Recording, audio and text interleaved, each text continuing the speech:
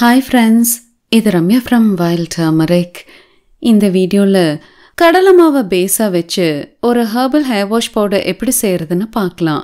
எங்க கிராமத்துல ஷாம்புவுக்கு பதிலா கடலை மாவு, அரப்பு போன்ற பொடிகளை தான் முக்காவாசி யூஸ் பண்ணுவோம். ஆரம்பத்துல பொடிகளை வச்சு ஹேர் வாஷ் பண்றதுக்கு ரொம்ப கஷ்டமா இருக்கலாம். ஆனா கரெக்டான பொருட்களை பொடியில சேர்த்தீங்கன்னா ஹேர் வாஷ் பண்றதுக்கு ரொம்ப ஈஸியா இருக்கும். கடலை மாவு ஒரு அற்புதமான ஸ்கால்ப் கிளென்சர்.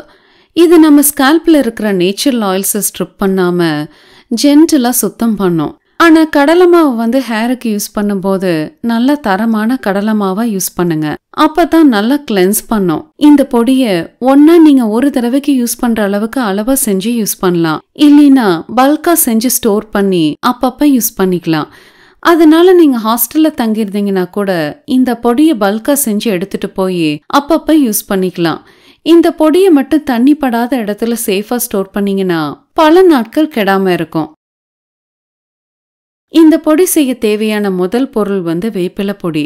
வேப்பிலைக்கு ஆன்டிபாக்டீரியல் மற்றும் ஆன்டிஃபங்கல் ப்ராப்பர்ட்டிஸ் இருக்கிறதால ஸ்கால்ப் ப்ராப்ளம்ஸ் ஆன டேண்ட்ரஃப், இச்சினஸ் மற்றும் கொப்பளம் இதெல்லாத்தையும் சரி செய்யும். நான் இந்த பொடியை செம்பருத்தி பொடி கூட வச்சு செஞ்சிருக்கேன். அதனால சப்போஸ் உங்களுக்கு வேப்பிலை பொடி யூஸ் பண்றதுக்கு இஷ்டம் இல்லைன்னா நீங்க செம்பருத்தி பொடி வச்சு கூட நீங்க செஞ்சுக்கலாம். இந்த பொடி செய்ய தேவையான ரெண்டாவது பொருள் வெந்தய பொடி. வெந்தயம் நம்ம ஹேரை நல்லா கண்டிஷன் பண்றதோட அல்லாம பொடுகு போக்கி முடி வளர்ச்சியும் நல்லா தூண்டும். இந்த ரெசிபிக்கு கண்டிப்பா வெந்தய பொடி சேர்க்கணும்.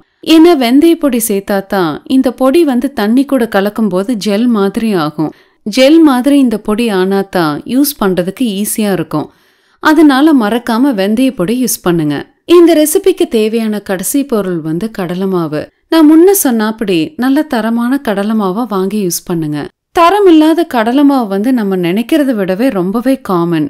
நல்ல தரமான கடலை மாவு இப்படி வெளிர் மஞ்சள் நிறத்துல இருக்கும். சிவப்பு நிறமா இருந்ததுன்னா அந்த கடலை மாவை வாங்காதீங்க. நான் இந்த ரெசிபியில யூஸ் பண்ணியிருக்கிற அத்தனை பொருட்களையும் ஆன்லைன்ல வாங்குறதுக்கான லிங்க்ஸை டிஸ்கிரிப்ஷன் பாக்ஸ்ல கொடுத்துருக்கேன். இந்த பொடி செய்யறதுக்கு 1/4 கப் கடலை மாவை ஒரு கப்ல எடுத்துக்கங்க. கூட 1 டேபிள் ஸ்பூன் வெந்தய பொடி சேருங்க. கடைசியா 1/2 டேபிள் ஸ்பூன் வேப்பிலை பொடி சேருங்க. இப்போ ஒரு ஸ்பூனால நல்லா கலக்கிக்கிங்க. நீங்க இந்த பொடிகளை கடைகள்ல வாங்குறதுக்கு இஷ்டம் இல்லைன்னா நீங்களே கூட வீட்லயே ஈஸியா பொடி பண்ணிக்கலாம். நான் சொல்லியிருக்கிற இந்த 3 பொருட்களையும் ஒரு தட்டத்துல எடுத்து நல்லா வெயில்ல முறுமுறுன்னு காய வச்சு அந்த முறுமுறுப்பு மாறுறதுக்குள்ள ஒரு ஈரமில்லாத மிக்சி ஜார்ல எடுத்து நைஸா பொடிச்சு சலிச்சு அப்புறம் யூஸ் பண்ணுங்க.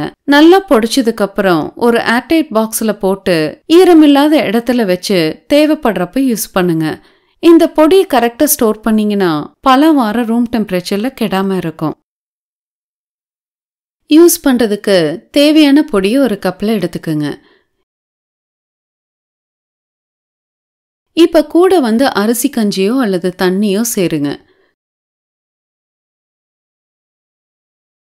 சேர்த்து நல்ல தளர்த்தியான ஒரு மிக்சரா கலக்கிக்கிங்க. இந்த பேஸ்ட் ஊற வச்சதுக்கு அப்புறம் ரொம்ப கெட்டியாகும். அதனால கலக்கிறப்ப இந்த மாதிரி தளர்த்தியா கலக்கிக்கிங்க. 1 மணி நேரம் கழிச்சு பாத்தீங்கன்னா இந்த பேஸ்ட் இந்த மாதிரி நல்ல ஜெல்லா இருக்கும். தனியா கடலை மாவை ஹேர் வாஷுக்கு யூஸ் பண்றதை விட இந்த மாதிரி ஜெல் வடிவத்துல யூஸ் பண்ணீங்கன்னா யூஸ் பண்றதுக்கு ரொம்பவே ஈஸியா இருக்கும். யூஸ் பண்றதுக்கு இந்த பேஸ்ட் எடுத்து தலை ஏகமா அப்ளை பண்ணி கொஞ்சமா தண்ணி தெளிச்சு ஒரு few minutes மசாஜ் பண்ணி அப்புறம் கழுவுங்க. இந்த பொடியை எல்லாரும் யூஸ் பண்ணலாம். இந்த பொடியில வெந்தயம் சேர்த்திருந்தாலும் நம்ம தலையில ஊற வைக்காதங்காட்டி சைனஸ் பிரச்சனை இருக்கிறவங்களுக்கும் எந்த தொந்தரவும் செய்யாது. இந்த பேஸ்ட் லைட்டா ஆயில் பண்ணிருந்தீங்கன்னா அதை நல்லா நீக்கும். ஆனா ரொம்ப ஹெவியா ஆயில் பண்ணிருந்தீங்கன்னா இந்த பேஸ்ட 2 தடவை யூஸ் பண்ணுங்க. Chemical paste shampoos and கிளென்சர்ஸை use பண்றதை விட்டுட்டு இந்த மாதிரி நேச்சுரல் கிளென்சர்ஸை யூஸ் பண்றதுக்கு ட்ரை பண்ணுங்க. இந்த வீடியோ உங்களுக்கு பிடிச்சிருக்கும்னு நினைக்கிறேன். இந்த சேனலை சப்போர்ட் பண்ணணும்னு நினைச்சீங்கன்னா இந்த வீடியோவை உங்க ஃப்ரெண்ட்ஸ் கூட ஷேர் பண்ணுங்க. நான் மூலிகைகளை பத்தி ரிசர்ச் பண்ணிட்டு இருக்கேன். வீடியோஸ் போஸ்ட் பண்ணாத நாட்கள்ல அரிய மூலிகைகளை பத்தி தெரிஞ்சுக்க விரும்புறீங்கன்னா நோட்டிபிகேஷன் பட்டன் அதாவது பெல் பட்டனை அழுத்துங்க. இந்த வீடியோ பார்த்ததுக்கு மிக்க நன்றி.